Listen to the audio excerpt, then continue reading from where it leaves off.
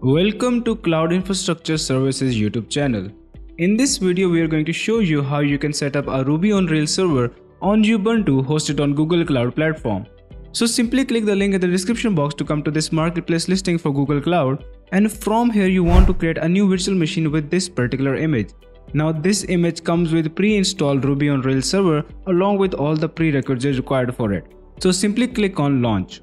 After that, you will be brought to this page from where you can customize your virtual machine. So give your virtual machine a deployment name, choose the region or zone where you want your virtual machine to be deployed, scroll down and choose the machine type according to your requirements. Scroll down even more and choose the disk space according to your requirements as well, and then simply scroll down, accept the agreement and then click on deploy.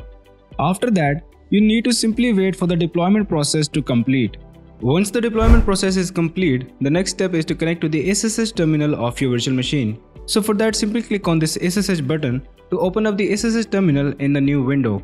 Now inside this SSH terminal, we can verify the installation of Ruby, Rails and SQLite 3 which comes pre-installed with this image. So simply type the command ruby space -v to verify the version of Ruby. And then for Rails, do Rails space -v to verify the version for Rails.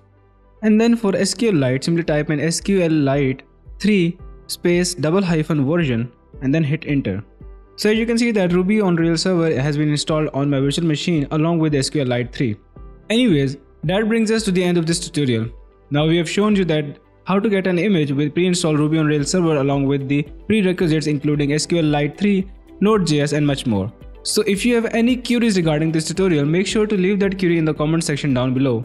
And make sure to check out the link in the description box for the marketplace listing for Google Cloud Platform and for the step-by-step blog post guide on how to set up Ruby on Rails server on Ubuntu hosted on Google Cloud Platform.